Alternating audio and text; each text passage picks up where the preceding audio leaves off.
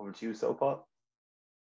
Okay, well, good afternoon, everybody. I'm speaking to a computer here that I'm not sure is behaving itself. So my name is Paul O'Donnell. I'm an owner and director of a company called Unipipe Ireland, and we're the importers for the last coming up in 23 years now for Nibe, Sweden, who are a very large manufacturer of heat pumps. I fitted my first heat pump around 1985. My next, this is where I'm getting running the difficulties. My slides, is that moved for you? Yeah, it's moved. What we do, what we are, a little bit about us. Okay, so we are in the heat pump business in a big way. We started off mostly, it was ground source heat pumps. Air to water heat pumps have taken over most of that business at this stage. We still sell ground source heat pumps for people who maybe have bigger houses or replacing older ground source heat pumps. And sometimes for reasons that wouldn't occur to you, such as maybe somebody wants to cool a house, believe it or not. So if you've made a very, very well insulated house and you need to cool it, you can cool it back down into the rock and the ground and store that heat that you didn't want and take it back later. So those are some reasons for ground source heat pumps. Air to water, of course, is a much more accessible technology for most people. There's no digging up of the garden, etc. So obviously for retrofits, that's much easier. And then we've a third kind of a heat pump. We sell a lot of exhaust air heat pumps, which we use in apartments and smaller, better insulated buildings, etc. So we, as I say, supply heat pumps. But we also service them, and that's a very important thing. I often wonder when people ask how much is a heat pump, etc. I often think they're asking the wrong question. It's, you know, what happens in 4 or 5 years' time. And we also sell backup products for the heat pump, such as ventilation, ducting, PV panels. And in solar panels, we have 3 kinds of solar panels. Most people are talking about PV panels. The solar thermal panels are the ones that just heat direct hot water, but we now have panels called PVT panels, which are liquid-filled electric generating panels that are connected to a ground source heat pump. And then, of course, we have to instruct and show our customers how to use our products. So I've been asked here today, I think it was mainly to do with control of heat pumps. And of course, that is going to be a little bit different for every brand. So I'm not quite sure what my audience are today, whether they already have heat pumps or they're considering switching to them, but hopefully we'll pick up some tips today. Heat pumps in Ireland, you can just see that's just a graph. I won't linger on it too much, but there's been a huge growth, obviously, in the technology since when I first started playing around with heat pumps in 1985. It really was an outlying technology. And back then I hadn't heard of global warming, but what was obvious to me was oil back then was also expensive. And I just thought, must be better ways of doing these things. And this has grown into quite a big business for us now. You'll see on this slide here, sales per country. Obviously in Europe, Ireland's not featuring very highly there. What struck me about this particular graph here is that you can see that it's from a couple of years back, but in Ireland, maybe there was 5,000 heat pumps went in. In Estonia, which is about the size of County Cork, 128,000 went in. Or Norway, with the same population, used 105,000 heat pumps. But in those countries, they've made it much easier for citizens to access grants. It's simply, in Norway, I believe, to just buy the heat pump and send the receipt in, they send you the grant. So in Ireland, we have to jump through a lot more hoops to get our grants. We have to have to ensure that the house is insulated to a certain degree, etc. So I think it's not a bad thing either, don't get me wrong, but I think we can get a little bit too tangled up in bureaucracy while we're at it as well. It gets a bit hard for some people. We get a lot of people giving out about this in our business. Plumbers who don't want to go back for training, etc. Trying to find a plumber who is both grant approved, and then finding another stumbling block is the very first step you have to go through, is finding an energy assessor who is enough time to get out to look at your house for you. So as I mentioned, three kinds of heat pumps: ground source, air source, and exhaust air. And why do people buy heat pumps? Well, of course, mostly to save money. So I just did this morning. It was interesting actually looking at it, and I have a funny feeling that the picture is a bit more fluid than this. This is SEAI produce a very good document. It's updated every 2 months, and the easiest way to find it is to simply Google domestic fuel cost comparison SEAI. You'll find the link on the page. So you can see that a year ago, the heat pump, the COP, that's a coefficient of operating performance of 4 on a mixture of night and day electricity was around 4 cents per kilowatt to run. The kilowatt's easy to picture. 1 bar of an electric fire like your granny had running for an hour, that's a kilowatt hour. The increases, of course, have come. So when we go on to the next slide, I updated it this morning from the latest available information. And people have often asked me over the last few weeks, oh, electricity has got more expensive. Is it still worth getting a heat pump? Well, of course, the answer is it's actually even more worth getting a heat pump because the gaps have grown up bigger again. You can see, for instance, that the order that I have the bars laid out in there used to be the order of increase of the fuels. I see wood pellets is now more expensive than natural gas. Gas oil has increased severely. LPG gas is up at 19.35 cents per kilowatt hour, burnt at 80% efficiency. And that would make it as expensive as running electric fires to heat your rooms instead of radiators a year ago.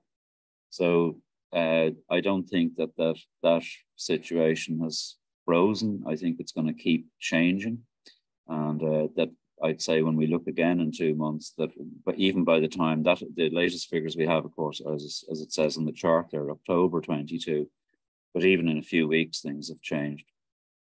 So I won't delay too much on how, when we're collecting heat from a ground source heat pump, by the way, it's usually one of these two ways where we either bore holes into the earth to collect heat, which is what I did in my own house 20 something years ago. So that saved me about $2,000 a year for 20 years in my, I have to admit, non-heat pump ready house in SEAI parlance. It was built in 1971. It was insulated as best as I could practically do, but I don't think it would pass muster to get a grant. However, it works perfectly well. So many new houses in Ireland buried pipes horizontally in the earth to collect heat. So you'll hear people calling this geothermal heating, whereas none of the heat actually comes from geothermal sources. You'd have to drill down hundreds and hundreds of meters to get that. So typically a borehole is about 150 meters deep. You can collect heat from lakes, and a very infrequently used method is where we took water from one borehole and injected it back into another. They're called water-to-water heat pumps. These are some of the customer. I mean, these are the bigger end of the scale. Obviously, this guy had a castle in Cork, so you'll see the circular garden there has pipes buried in it, and that's what heats his castle. So, you know, you can see in this case, it's a bit of an extreme example, I'll admit, but, you know, he wouldn't want sort of air-to-water heat pumps hanging off the wall of his castle. Same with this house here, a nice new build house in Kiltiernan near me. Anywhere we walked around the house, he found it unacceptable to look at the machines. So we did 2 boreholes to heat the house. Bigger homes, like this was a stately home in Tipperary, but this was something like 35,000 square feet. Biggest house we did so far was 55,000 square feet in Limerick, I think. Nursing homes, that was the Laura Lynn's Children's Nursing Home, combination of solar and heat pumps. So if we look at air-to-water heat pumps, biggest growth sector. I mean, most people find it's the easiest way to get compliance in building new houses is to use an air-to-water heat pump. So in most cases, they split into 2 types. You've ones that have warm water comes from the air-to-water heat pump, typically to an indoor unit. So in our case, these have always been a very nice looking unit from Nibe. It's a signature look. They have color screens on them. They're now touch screens like a smartphone. And in fact, our heat pumps now have got very smart. They're connected into weather forecasts. So when the heat pump sees warm weather coming the next day, it can turn down the heating during the night, because our attitude here is that you shouldn't really have to think about your heat pump at all. Not everybody likes the look of an outdoor air-to-water heat pump, and I see them sometimes being put in silly places, like in between bedroom windows at second-story level. That's really bad for the service guy in the future, and you should always try and keep these two pieces as close together as you possibly can. So what's new in air-to-water heat pumps? Well, we've kind of a long time gone away from things that look like homemade cylinders, etc. So the heat pumps are now pretty, the indoor modules of the heat pumps can be fitted in the utility rooms, etc. Heat pumps originally were more on-off heat pumps. They just ran at full speed or off, on or off. Nowadays, almost all of our heat pumps can change speed with demand. And the gases that the heat pumps use, these are sealed bodies of gas for the heat pump process. The latest heat pumps we have now use actually propane inside them rather than refrigerant gases. It gives us an advantage of being able to have very high flow temperatures, up to 75 degrees centigrade even. The units have become more compact, they're quieter. Big thing with the heat pumps is they're really starting to be integrated with other things in the home, such as the PVs or heat recovery ventilation systems. It all just comes back onto the same platform. So we have our new S series heat pumps, and these are the actual heat pump itself has got Wi-Fi modules built into it, so you can connect to Alexa, or with your phone you can use a product that comes with the heat pump called My Uplink. With Uplink, with your phone, PC, iPad, whatever, you can just touch any of the bars there to control what you want to do. So here you'll see examples in the second picture there. You can is what we call our smart screen. So when you walk up to any of our heat pumps, you can also get this smart guide, as we call it, and it depends on what's fitted in the building. If we have heat recovery ventilation linked into the heat pump, you can see it shows you here that you can just say, I want to boost my ventilation, or I want to change my hot water, etc. But this should have everything really worked out in the background by the machine. So inside an air-to-water heat pump, often people wonder, how do you just get heat from cold air? Well, there's no such thing in nature as cold. There's just heat out there. So even at minus 25 degrees air temperature, the Nibe heat pumps can, some of the models can produce 64 degrees centigrade from minus 25 degree air. And that's a very extreme example, but that's how they heat the ice hotel in Sweden. Our ordinary most popular sold units, they're called Nibe 2040 heat pumps. They have a very good annual SCOP, or seasonal coefficient of performance, of 4.4 to 1. And that's a pretty good deal. If you just are looking to work out how much is a heat pump going to cost you to run, you just take whatever you buy the electricity at and divide it by 4. That'll give you the price per kilowatt, and you could look at that chart that I mentioned earlier, the domestic fuel cost comparison chart. So these are commonly placed, of course, at the rear of a property. I do see some of them fitted in front of houses and garage roofs and all sorts of places, but generally it's put around the back by the bins maybe. Trying to keep those two pieces close to each other is always a good idea. Long runs, even in super insulated pipes, etc. When the heat pump goes to rest, whatever's sitting in those pipes eventually cools off, and when you restart it again, that cold water is introduced back in, perhaps through the hot water cylinder coil, which will pull down the hot water temperature initially. Split units are ones where the refrigerant gas goes from the outdoor unit to the indoor unit. Nibe do make split units. We don't bother importing them. They tend to go more into housing estates, where the last €100 is the critical deciding factor for the builders. So, as I say, we tend to concentrate on consumer-driven heat pumps rather than developer-driven heat pumps. PVs and heat pumps are obviously a match made in heaven. You're using electricity, your heat pump, your Nibe heat pump can actually talk to the PV system. So when there's enough electricity there, perhaps for the compressor to start, you can say, well, I've got free electricity. I might as well increase what's free and then multiply that 3 times 4.4, if you like. So that's a nice deal.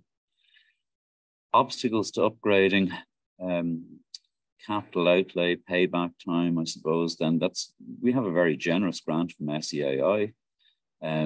But of course, every house is different. So somebody has to look at every single house, the installer skills in the supply chain, trying to find enough skilled installers to fit the products, because that's where we're part of the partnership and the whole supply chain. If you like, if we can't have guys fitting our stuff badly, then it will give us a bad name. So obviously we provide training to installers and we provide commissioning services to set up heat pumps. SEAI grant requirement, of course, is that you have 100% coverage of the needs of the house. That would say obviously take out larger properties around Ireland where they have a single phase electric supply only, which is a pity because actually I have to confess on my own house, an oil boiler is still wired into my heat pump. And if it's very cold, I might use a little bit of oil. It takes me about 10 years to use 500 litres of oil, by the way. This is just a slide here of an old shop we did in our local village in Enniskerry. It's typical, it's in SEAI parlance, if you like, it's not heat pump ready. They didn't bother with the grant. They just put in one of our heat pumps, but they're very happy because if you go back to the price per kilowatt, it's still much cheaper to use a heat pump than if they wanted to use oil, etc. Exhaust air heat pumps are indoor units like the one on the slide here. We use these a lot in smaller homes, very well insulated homes, but also in blocks of apartments. And because there's no outside pieces, that means that we have a very ideal solution, obviously, for apartments, because you don't want to have air conditioning style units out in the balconies. They're much cheaper to use than if we had put in district heating for the whole block of apartments. And that gives the headache of the owner of the block of apartments that they have to collect money from all the people for the heat, whereas at least with an exhaust air heat pump, it's just running on your electricity bill. Exhaust air heat pumps, again, have the controls are now upgraded to touch screens. We have units with higher outputs. So we now have a unit of up to 7 kilowatts. So we would put that in perhaps a new house up to 250 square meters.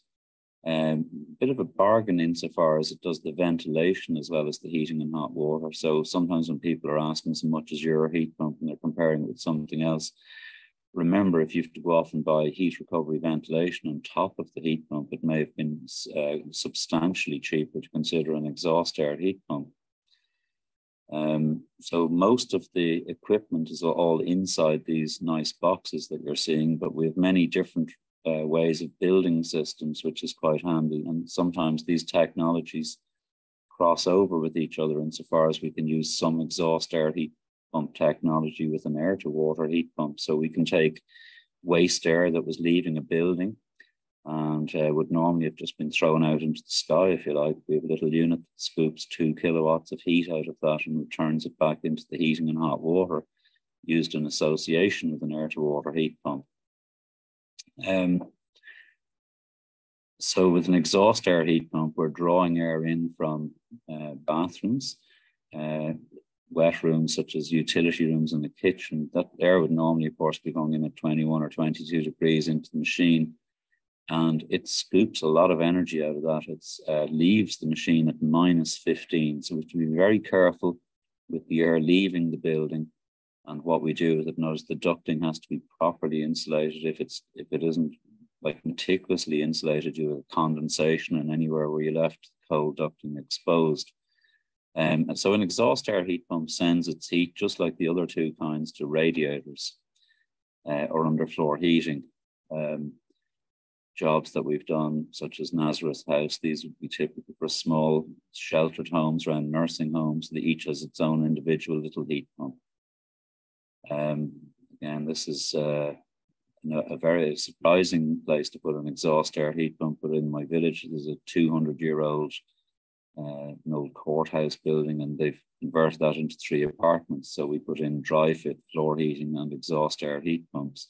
So each apartment is completely separate. And even though it was a very, very old building, after substantially upgrading the insulation, etc., this was found to be the preferable solution. Again, here's an example of houses where nowhere really to put an outdoor unit for an air to water heat pump, apartments, etc. These are ones we did in Barrow Street for Google. So on control of heat pumps and how you run your heat pump. So I see a lot of chatter on Facebook and things like that, people wondering what's a heating curve, etc. So a heating curve, I'm not sure if I can get this one up on screen here.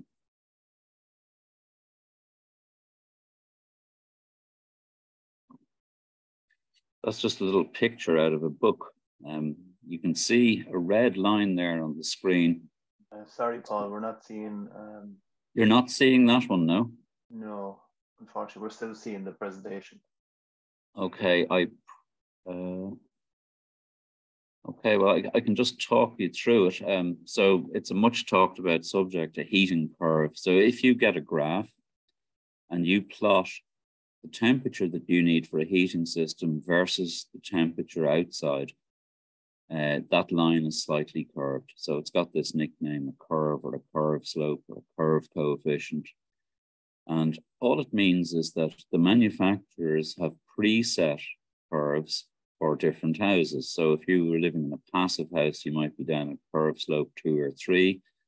If you're living in a kind of modern day Irish house, you typically see curve slope 5 or 6 selected. So this is just, you select a ratio of heat to the weather outside, and that's what the curve means.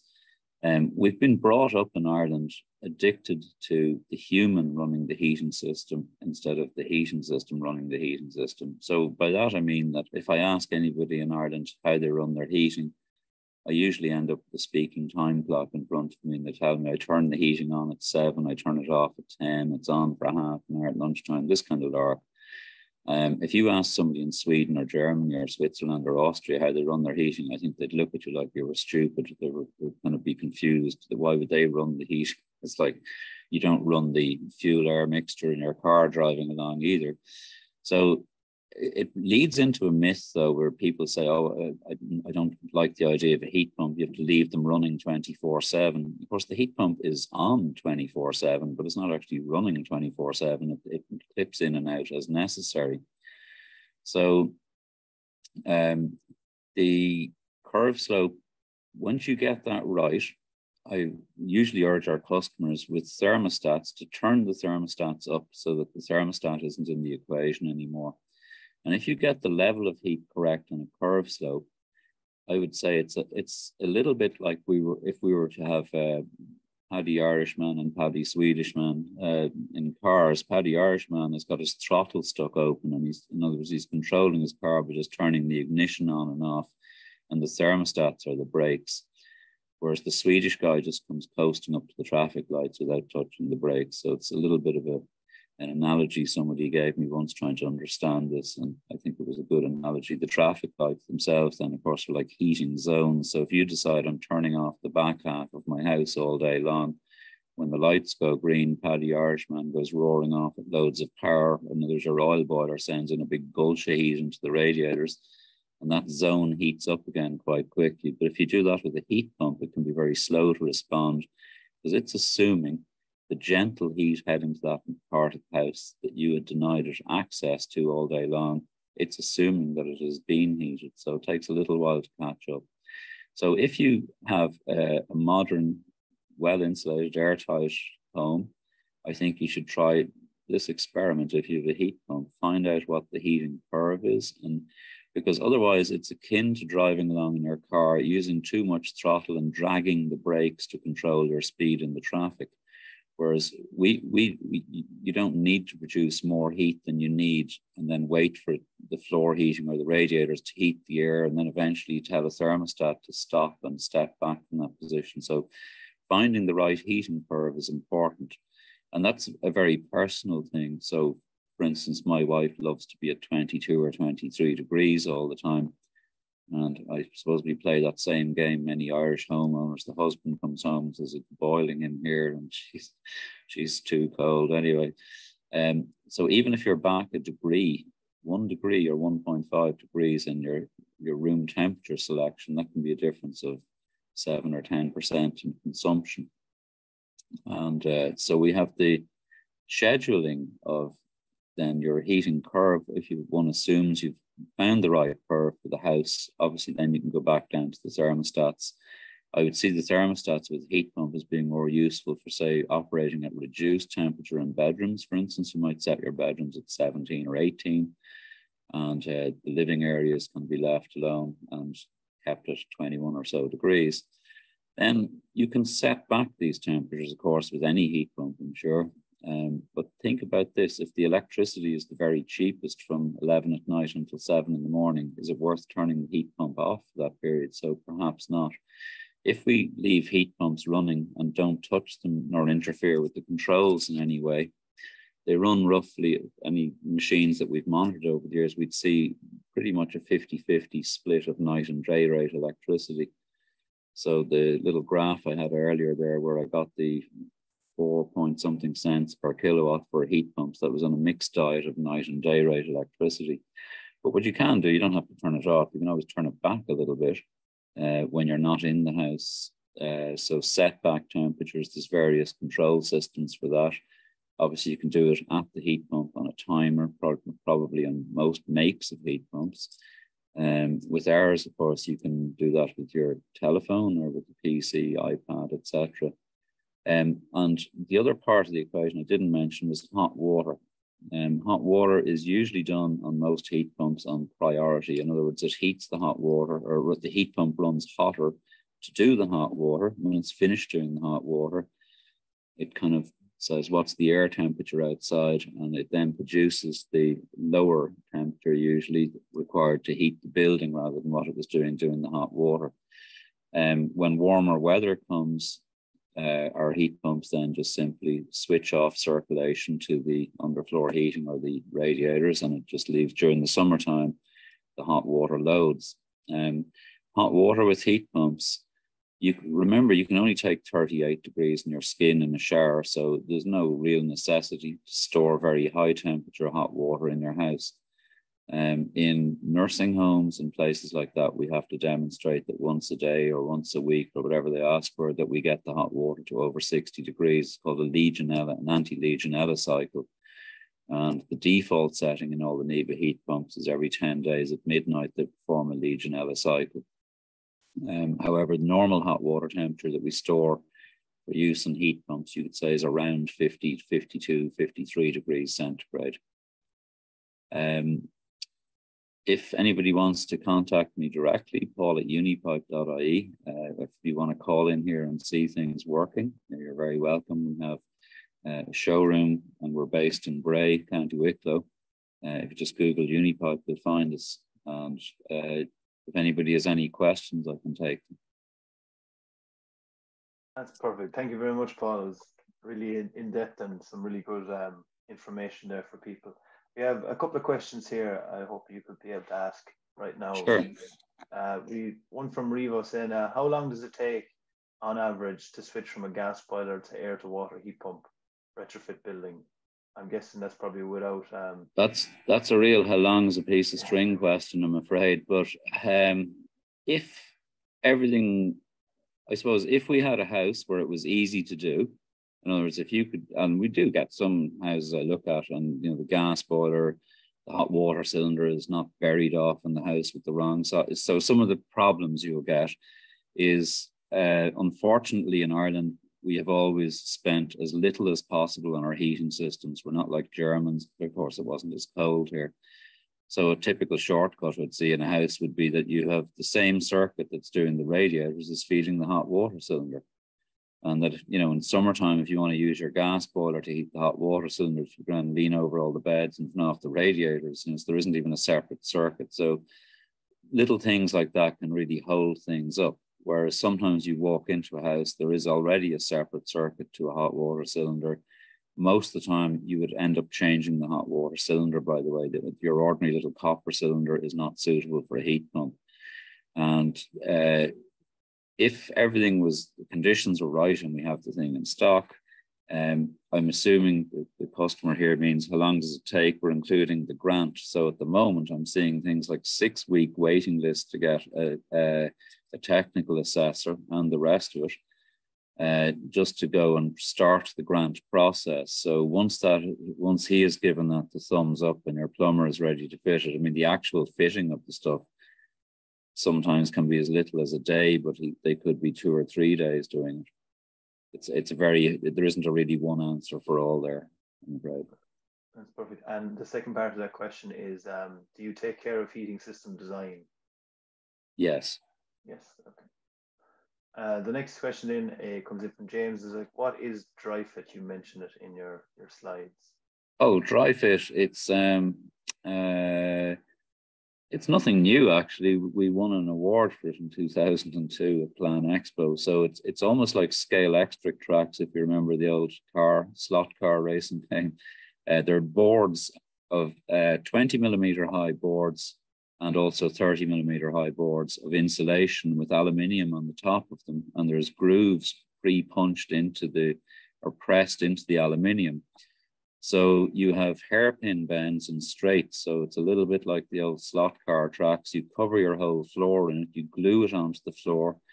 The standard 16 millimeter Unipipe underfloor heating snap fits into that. And then your floor that you walk on is resting on it. So it's a great way of retrofitting underfloor heating into buildings. So my daughter's house nearby to where we are in Dean's Grange, which we would be happy to show to somebody if they wanted to see it. It was a 1963 house with suspended wooden floors and no insulation in the house whatsoever. There was old double glazed windows in it and she didn't have much money to spend. So I said to her before she moved into the house to give us a few weeks, and we lifted all the wooden floors downstairs in the house and we put rock wool insulation in between the suspended wooden floors. We put sheets of plywood back down on top of that insulation. And then on top of that again, both upstairs and downstairs, we fitted the dry fit floor heating. So she put laminate floors downstairs and carpets upstairs and ceramic tiles over it in her bathrooms. And she used one of her high efficiency air to water heat pumps. And I was delighted to see that all we did was dry line the interior walls with 50 millimeter dry lining. As I mentioned, the existing double glazing was there. And with the use of the dry fit, it meant that we didn't have to use concrete to retrofit underfloor heating. But she now has not just got floor heating, she's got floor cooling. So in summertime, she can cool the house at night if she wants by introducing cold water through those floors. And our house, I'm delighted to say, went from a G rating to an A3 with not so much spending. Oh, that's amazing. That's some jump. Yes. There's other benefits in it as well. It breaks the sound between the floors. So when my grandson is jumping up and down, running around upstairs, he's not so noisy. That's a good additional bonus, you could say. Yeah. We're just running out of time, folks. I know there's a couple of questions in the chat. I'll send them over to you, Paul, and maybe you can probably get back to them in your own time. That's no problem. Yeah. I'll be sharing the slides today as well for anybody that's registered for the event, and also the recording will be up on the TUS YouTube page. Tomorrow we have Grant Engineering, who's another heat pump supplier in Ireland, and they'll be running through their product list and their heating control systems too. So special thanks to Paul for coming today. It was brilliant. Thanks very much, Paul, as always. Thanks. And thanks to everyone else that came as well. And I hope you have a good day. Okay, and if anybody wants to follow up with questions, feel free to call. I see some of the ones in the chat here. Sorry, I should have opened that earlier. They're very quickly and easy answered. So That's perfect. Yes, I'll circulate the chat to Yeah. Paul and emails as well. So that's perfect. Okay. Well, thanks everybody, and we'll see you again. Thanks.